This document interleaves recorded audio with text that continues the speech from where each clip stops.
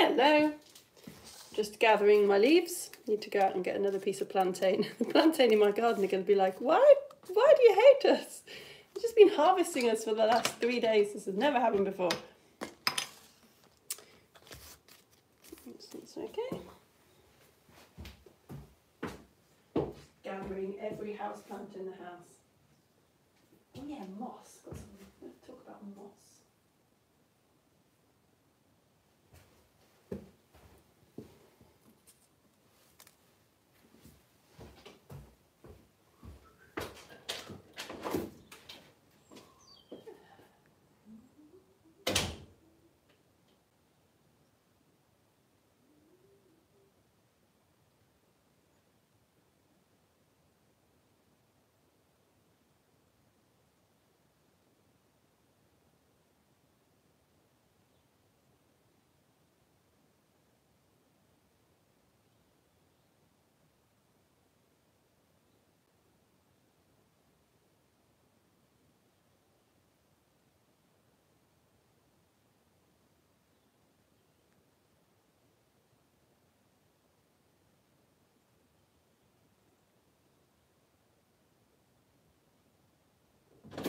Oh, it's so beautiful out there and so cold. Okay, I got my leaves. You got your leaves?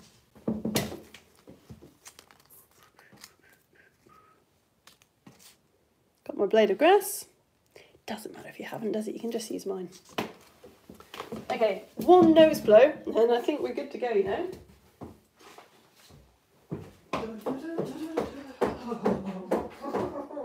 Seriously though.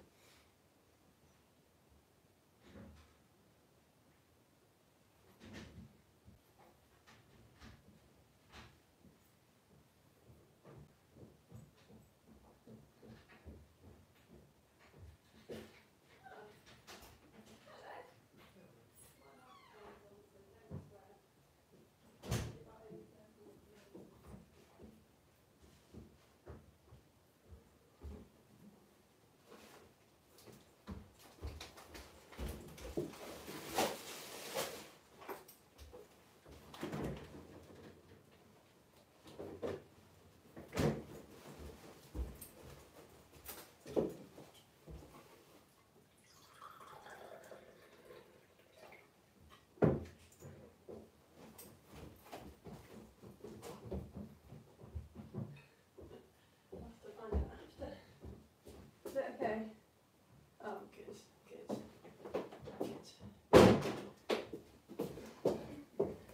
Oh, sorry.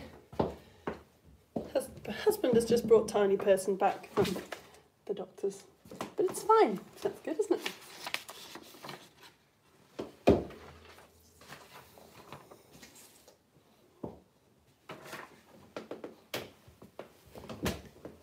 Okay, right. Nose is blown. Cardi on, and then I'm flipping you. All right, you ready? Of course you are. You've been ready for ages. Let's do this. Bum, ba, bum, ba, bum. Hello, everybody. Hello. My name is Lara. I am trained to teach science to secondary school people. You are the Science Alliance. It's lesson 6 of thinking scientifically. So today we're looking at classifying. What is classifying? Why is it important? Actually, let's just think about that for a second, okay? Because there's so much beautiful stuff on Earth, yeah? I'm lucky. I can see into my garden right now. I can see trees, grass, clouds in the sky, a wooden climbing frame, a plastic child's bicycle. There's so much cool stuff in the world. Imagine that we just landed on planet Earth. Why would we want to categorise things? Why would we want to put things into different categories and class them as different things? Why? 10 seconds, why? Why is it important?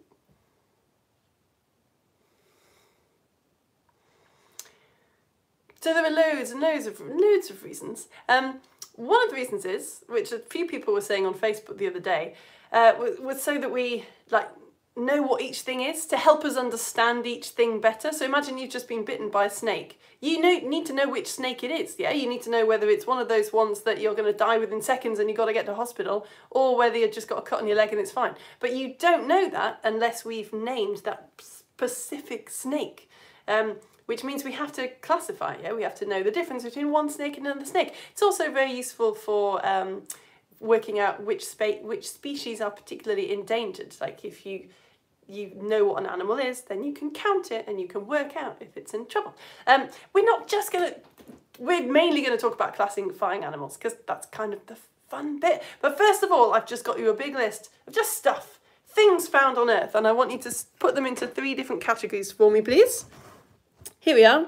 I've got gravity pulling you down to Earth. Oops, like it's pulling down my mobile phone holder right now. A worm, some chalk, pulling a string, concrete, 2 magnets pulling towards each other, a palm tree, a fossil, a grain of sand, a spider, a mushroom, bacteria, volcanic rock, the friction of your welly stopping you from going down a slide, we've all been there, and air particles pushing against a parachute and making you fall slowly. Just put them into 3 categories. Name the categories. Go on, give the categories names. How are you going to put those things into 3 groups? I'm not going to give you that long. What do you think? 20 seconds?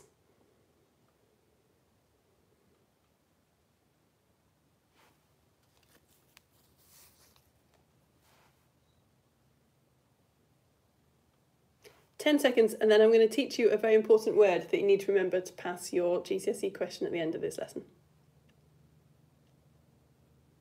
5, 4, anyone having a little debate over fossil? 3, which category are you going to put fossil in? 2, 1. Okay, well, this is what I did. This is probably what you did. The rock, the chalk, the concrete, and a fossil and a grain of sand, I've said are all, I've said solids. They're all geological, yeah? They're all not living. I mean, a fossil is a trace of something that was living, but strictly speaking, a fossil is now just kind of, rock particles that aren't alive. The next one is the word that I want you to remember. Organisms. Organisms is a very handy thing for living things. So some people were categorising these on Facebook yesterday as animals, but obviously a palm tree, a mushroom isn't an animal, but they are all alive. And an organism is a super useful word to describe anything that's alive, like moss, bacteria, a dog, And these ones, they're all forces, actually. I'm a physics teacher, so this is the only time we're going to talk about something that isn't a plant or an animal, because the rest of the lesson's biology. But I wanted to show you how basically science, being a scientist, just seems to be picking which thing you want to be in, which category you're interested in, and then just categorizing all the stuff in that category, and just categorizing again and again and again and again until you've only got one very specific thing left to learn about. So I've got all the forces that you've hopefully put into a forces category. Physicists categorise forces as contact and non-contact. You know what contact means? Like touching. So I'm not going to tell you anything else. Just have a look again at these forces and see if you can put the forces into now 2 different categories. Contact force and non-contact force. Which do you think is a contact force, like a touching force? And which one is a non-touching force? So gravity pulling you down to Earth. Imagine you find yourself in the sky and you get pulled down to Earth by gravity. Is it a contact force or is it a non-contact force? Pulling on a string with your fingers, contact or non-contact. Air particles pushing against a parachute and making you fall slowly. 2 magnets pulling towards each other and the friction of your welly stopping you from going down the slide. Which one's a contact, which one's a non-contact? Just 10 seconds, because it's only brain exercise, it's not a physics lesson, is it?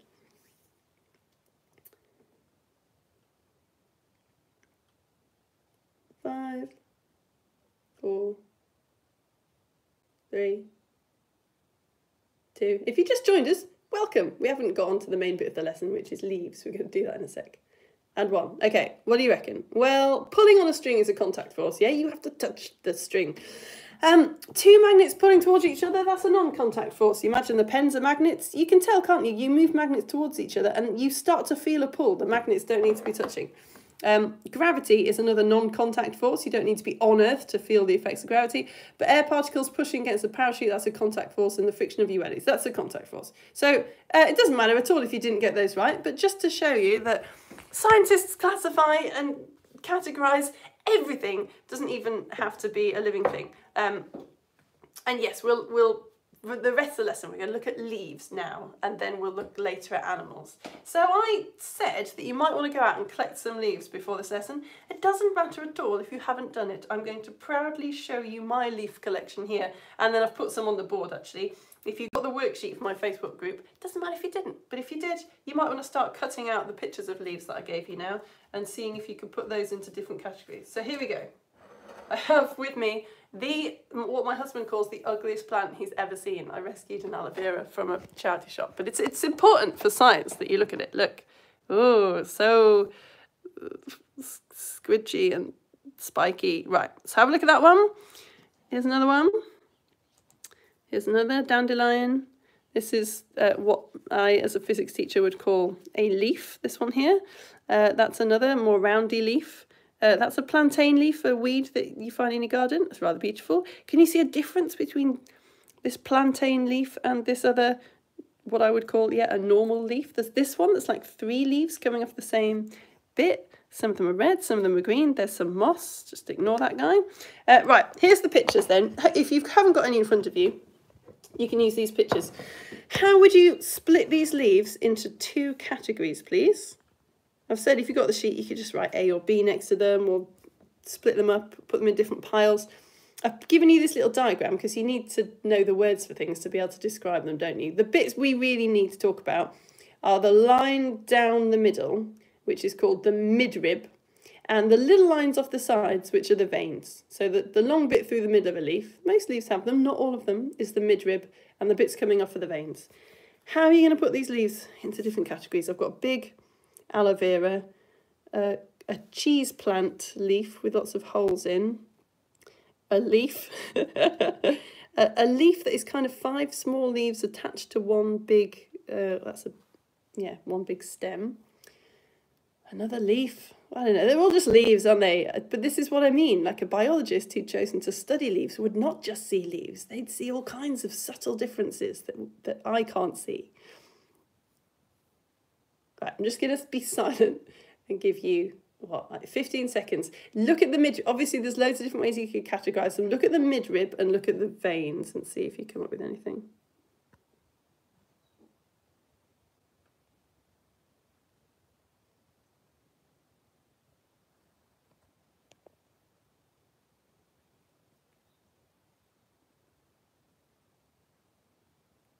It's super hard. I don't think you'll get it, but there is a way that biologists split these leaves into just 2 categories. Shall I show you? It's the difference between like that one and that one. I'll show you. So what scientists do is they talk about monocots and dicots. Monocots are leaves where the veins are parallel, like running alongside each other, like train tracks. And dicots are leaves where the veins aren't parallel. The veins come off at different angles, all right? So to give you an idea, this leaf with 5 different leaves coming off it, that's a dicot because those veins aren't parallel, yeah?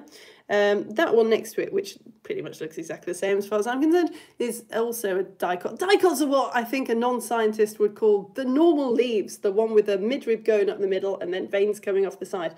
The monocots are parallel, so a blade of grass is a monocot, and a plantain certainly looks like a monocot leaf. A cheese plant is got lots of holes in, but it's still just kind of a normal leaf. This one's a bit weird. What do you reckon, monocot or dicot? It's got kind of veins coming up that are sort of parallel, but they are still coming off the midrib, so that one would be a dicot. But yeah, plantains, it turns out, are actually dicot. Oh, it's so confusing. Right, so look, here we go. You got, this is a plantain leaf. It's a monocot leaf, but it's a dicot plant. I hope I'm not doing your head in. I'm just telling you, just trying to show you how confusing it is. It turns out there's monocots and there's dicots. So flowering plants, get off me. Flowering plants are by far the most popular plant on planet Earth. Most plants are flowering plants, and we split those into 2 categories, the monocots and the dicots. One of the things on the tick list for a dicot is if it has a midrib with veins normally coming off it. And one of the things on the tick list for a monocot is the veins are parallel. But it's not the only thing. If you plant a rice seed, which you should, just plant a wholemeal grain of rice. It's gorgeous. What will happen as it sprouts is just one little leaf will come off. And it's the same if you plant a piece of sweet corn. Do it, plant some popcorn. One little leaf comes off. So that is also, again, one of the definitions of a monocot. And dicots are what us non-biologists would call like the normal seedling with the double leaf. That's a dicot. But it turns out there's no one easy way to tell. You've got a checklist of about 5 weird and wonderful biological things that you have to tick off to decide whether something's a monocot or a dicot. It's never as easy, is it, as just looking at it. And now it's a lot easier for scientists because we can look at a plant or an animal's DNA, like their proteins in their body, what they're made up of. And that gives us loads of information about how they were related. You might have said that's another important reason that we classify things, to work out like their evolutionary background. Moss is not a monocot or a dicot. It evolved before flowering plants evolved, but it's still a plant because it still uses sunlight to make its own food. That's the definition of plant. All right, shall we move on then to how you categorise, classify all organisms, plants and animals and bacteria, bless them, and fungi. I'm going to show you this. You've almost certainly heard of some of these words, and we'll talk about what they mean. So here we go. These are the different groups: the kingdom, the phylum, the class, the order, the family, the genus, and then right at the bottom, the species. You've probably heard of at least the animal kingdom. You might not have heard of the plant kingdom. What does this mean? Well, someone called Carl Linnaeus, I think that's how you pronounce it, was one of the first people to look at living things, organisms, and think, I reckon I can sort this out. But I can see that some of them are kind of related, some of them are less related. So he came up with this system of it's different in England and America. Some people say there's 5 kingdoms, some people say there's 6. But anyway, we'll just talk about 3. There are different kingdoms, big categories that you can put living things into. So one of the kingdoms is animal, and one is plant, and one is fungi. These are the ones that we've all heard of, so we'll just work with those. So they're all different kingdoms. So straight away, everything we've just looked at, the monocots and the dicots and the moss, they would all be in the plant kingdom, and animals are obviously all in the animal kingdom, and if it's a mushroom or toadstool or something like that, or mould, it's in the fungi kingdom. But obviously animals and plants, like all animals, are very different, right? So he also split the animals and the plants and the fungi into different groups, and those are called the phylums. The phylum, we're talking Latin here, so it's phylum. So animals, you might have a phylum of animals that have backbones. I'll give you the posh word for them in a moment, like vertebrates. You can split animals in the animal kingdom into animals that have backbones and animals that don't have backbones, like, but there's loads of different phylums in the animal kingdom. So immediately you're starting to split things up, like a horse has a backbone. So it would be in this phylum. A woodlouse doesn't have a backbone, so it would be in a different phylum. And plants as well, they've got different phylums, and the fungi's got different phylums as well. But then obviously, there's all animals with backbones, that's not really whittling it down, is it? So then he made up classes and split the animals with backbones into different classes, and the animals that didn't have backbones into different classes. You see what I mean? And then within those classes, you've got different orders, and within the orders you've got different families, and within the families you've got different genus, and within the genus finally you get to the species, which is the actual animal. I'm just going to give you this sheet. I think it'll make sense and help you work it out if I just show you this. Here we go. So we're important to note, okay, I've written all the groups out here: kingdom, phylum, class, order, family, genus, and species. The example that we're using is just the animal kingdom, but don't forget there's loads of other kingdoms. There's all the plants and all the fungi in different kingdoms. What I'd like to do is, you've got some animals here, or no, I shouldn't say that. You've got some organisms here. And I want you to put these organisms as low down this Linnaean system of classification as they can go. So here are the examples, right? In the kingdom we're looking at is the animal kingdom. The phylum is the chordata, which means they've got a backbone. The class is mammal, which means they've got fur. The order is carnivores. The family is the cat family, the Felidae, with muscly body and curved, that should say claws, sorry. The genus is the Panthera genus, so it can roar, like things that are in the cat family that can roar.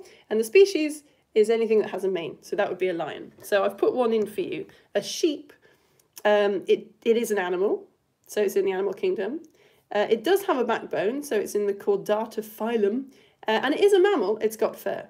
But a sheep isn't in the order Carnivora, because a sheep doesn't eat other animals. So the sheep we know is in the class mammal, but that's as far as we can go with these examples. Do you get it? So like a bird, where would a bird go? Is a bird an animal? If you think it is an animal, does a bird have a backbone? If you think it does have a backbone, does it have fur? If not, you just put it in the Chordata phylum because it can't go any further. Is that okay? And then this is probably the important bit. This is the bit that I just can't do. Number 2 is, can you think of a sentence to help you remember this system?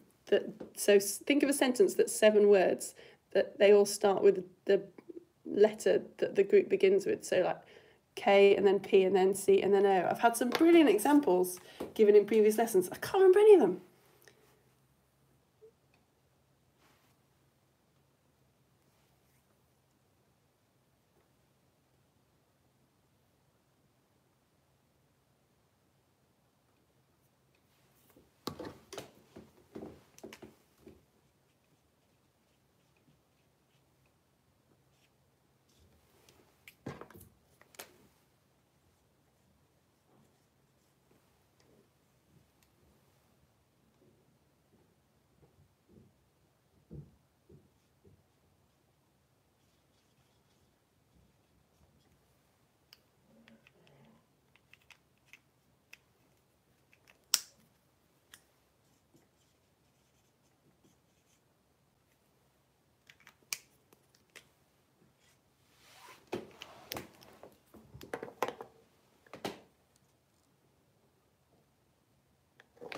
How are you getting on? Should we go through the answers?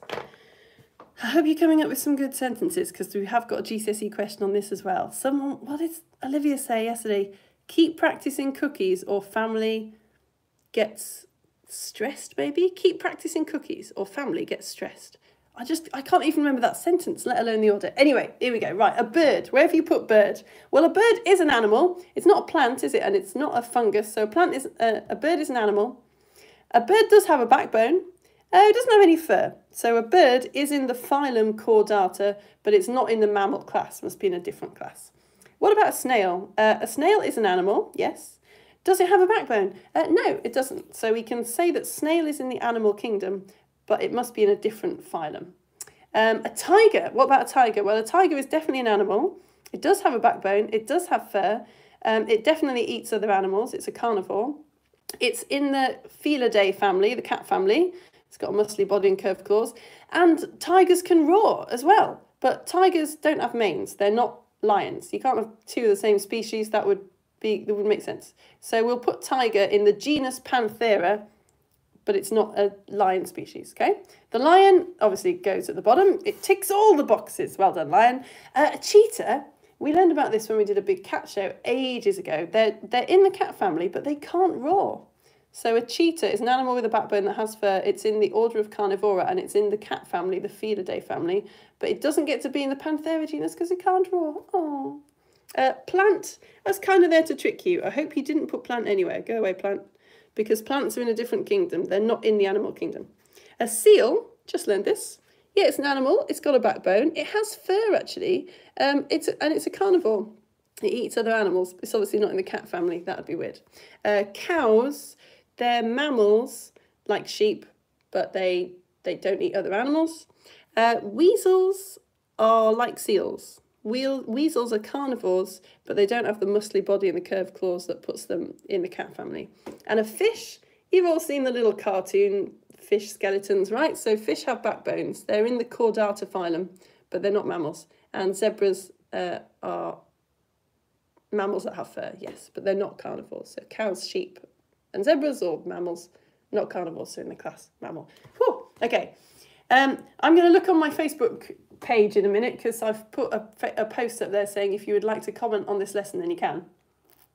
If you've come up with 7 words that will help me remember the order of this, please write them there. I think keep practicing cookies or family gets stressed is the best one. The problem is I've heard so many now that I'm getting them all confused and I can't remember which word is which. Okay. I should say as well that in the 90s, we suddenly looked at all these kingdoms and went, what about like bacteria though, or things that are, well, anyway, we had to put a different category above kingdom, which is the domain. You might have heard of the domain. It doesn't often, most of the things that we know that we deal with in everyday life are in one of the kingdoms, but there are some things that aren't in any of these kingdoms that had to go in a different domain. You can look it up if you want to. I'm not going to bother thinking of a sentence that starts with a D. This is already doing my head in, frankly. Okay, so let's talk quickly about scientific names. You probably know this, that we give things its common name, don't we? Like a little bird, we would call it a wren, but a scientist might call it, what is it, like troglodyte or something? A scientific name is 2 words. Where do they come from? Well, I will tell you. The proper word for the scientific name is the binomial name. And it comes from this classification system we've just looked at. So the scientific name for a lion is Panthera leo, and the scientific name for a tiger is Panthera tigris. Where have these names come from? You might be able to see it. So the Panthera at the beginning of the binomial name, the scientific name, is the genus name. So if you remember, can I go back? Yeah. Oops. Oh no. Oh, I knew you should never ever go back on a PowerPoint. Just don't do it, okay? That's a hot tip from me. But you remember that tigers and lions were both in the genus Panthera, but they're different species. So Panthera goes at the start of both their names because they're both in the genus Panthera. And then it's the species name that's different. So that's how you tell the difference, right, between like a lion and a tiger. Now, the rule is, and again, I just can't remember it. It's so simple. The rule is for the scientific name, you write them all the words in italics and the first word is capitalized. I mean, obviously that makes sense. Just the first letter of the first word is a capital letter. So if this Leo was a capital L, that would be wrong. If it wasn't all in italics, that would be wrong. But every single time I write a science magazine to post to my supporters, I always have to write Tyrannosaurus Rex. And I never can remember whether it's capital letter at the beginning or on both the words or whether one of them's in italics. I don't know. Anyway, I'm hoping that by teaching you this, I will now remember. Okay, a quick note. I didn't know this before I started teaching this lesson. I'm kind of getting 2 scientific subjects confused here. The study of classifying things is taxonomy, not taxidermy, which is stuffing dead animals. No, the study of classifying things is taxonomy, but the study of how animals evolved and their relationships is phylogeny.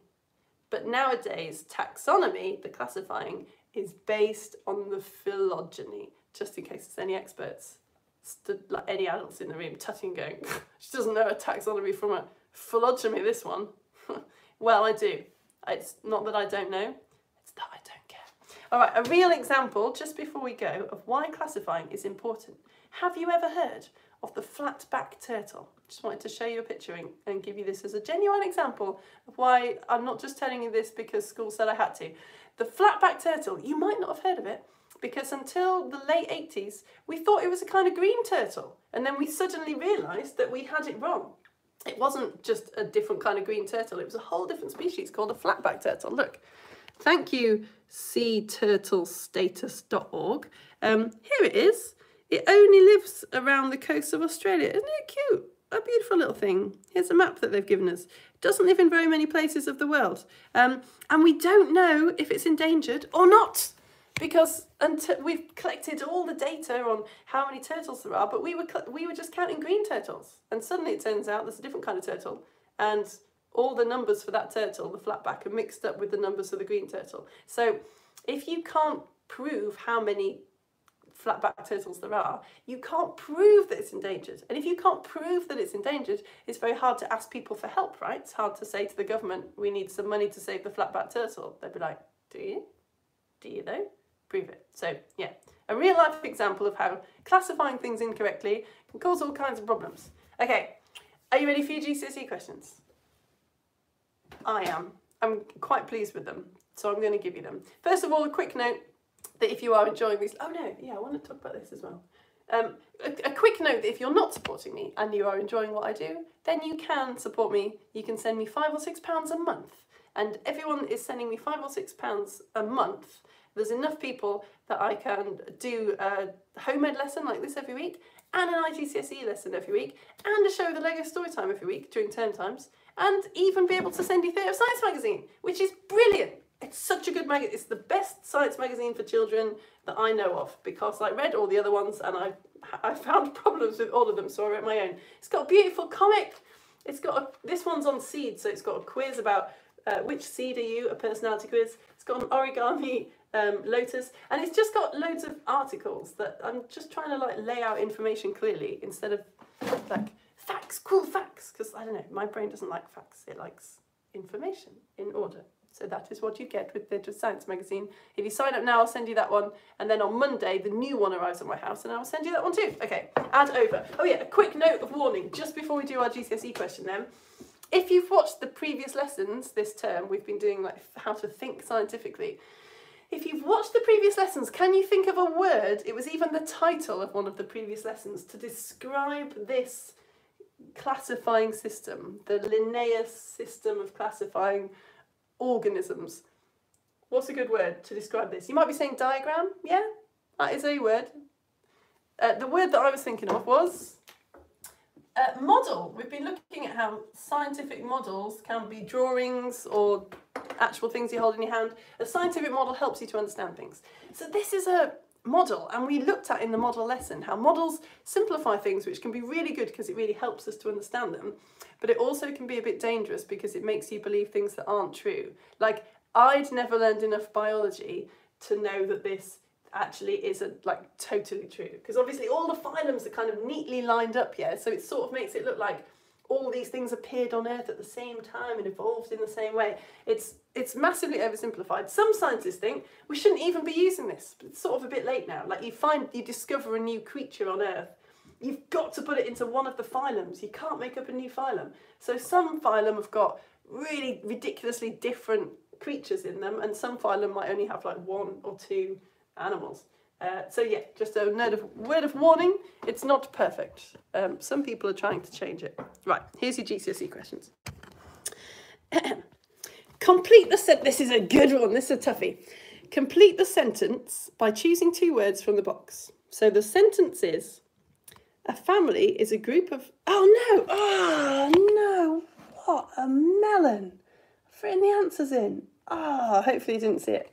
Just covering it up. Teachers hate it when that happens. Got it. I wrote the answers in for the others yesterday. Humbug. Right. Ugh, here we go. Just going to pretend that that didn't happen. A family is a group of similar something, but that belong to the classification group below something. And the words you can choose are species, animals, order, organisms, or kingdom. A family is a group of similar, is it species, animals, order, organisms, or kingdom? That belong to the classification group below, is it species, animals, order, organisms, or kingdom? 2. Pictured is a famous dinosaur. What letter shows the correct way to write its binomial name? So A says Tyrannosaurus Rex with a capital T, all in italics. B says Tyrannosaurus Rex, all in italics with no capitals. C says Tyrannosaurus Rex, no capitals, no italics. And D says Tyrannosaurus Rex, T is capital, Rex isn't, and Rex is in italics. Which one is the right way to write Tyrannosaurus Rex? I know, and I'm going to write it in my next magazine. I'm still going to have to search it online just to check. And your summary question, I've been a bit kind here. I think I should be a bit more specific. Write down 3 living things and explain why they are in the same category. I've said you may want to use the words below to help you. Kingdom, phylum, class, order, family, genus, and species. You should definitely use those words. And I want you to do this 3 times, actually. Can you write 3 different groups of animals and tell me why you've put them in the same group? So I've put, for example, like lion, tiger, lioness. because all those animals are in the genus Panthera. That's what they've got in common.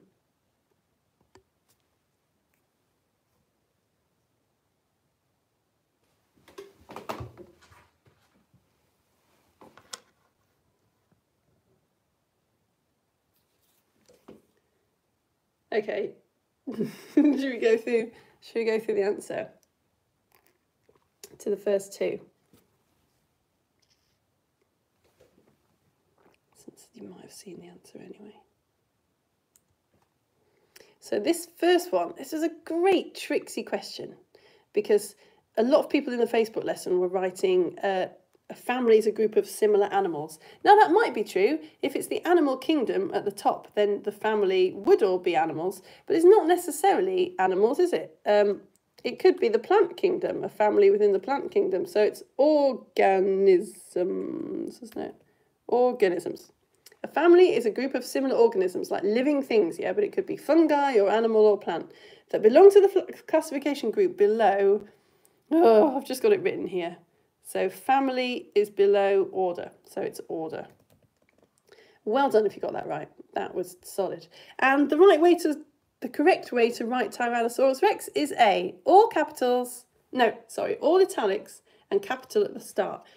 All capitals, all italics, capital at the start, just capital letter at the start. I mean, who can't remember that? And I'm going to go to Facebook and see if any of you have written your list of things. Some people were writing, I don't know, like cat, dog, squirrel, and saying that they were all mammals, that kind of thing that I would get down with.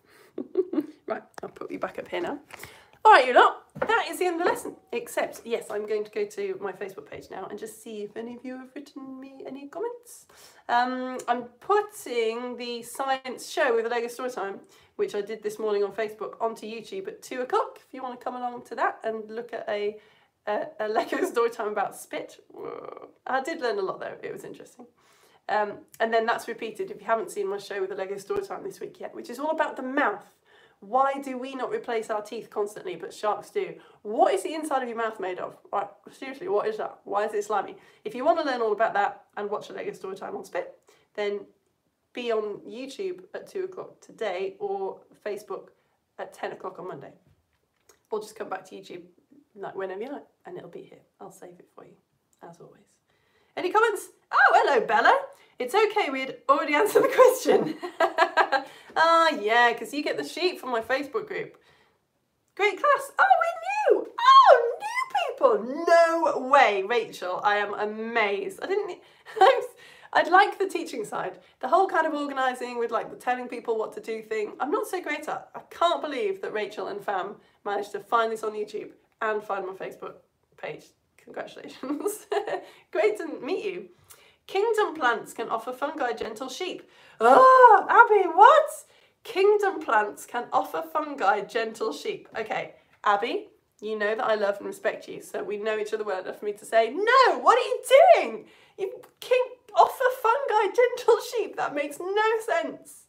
You love the cactus wallpaper. Thank you, Bella. All right, what's Bella got? Katie pooed carefully on fish Galileo stick. You're really helping, you lot. Katie pooed carefully on fish Galileo stick.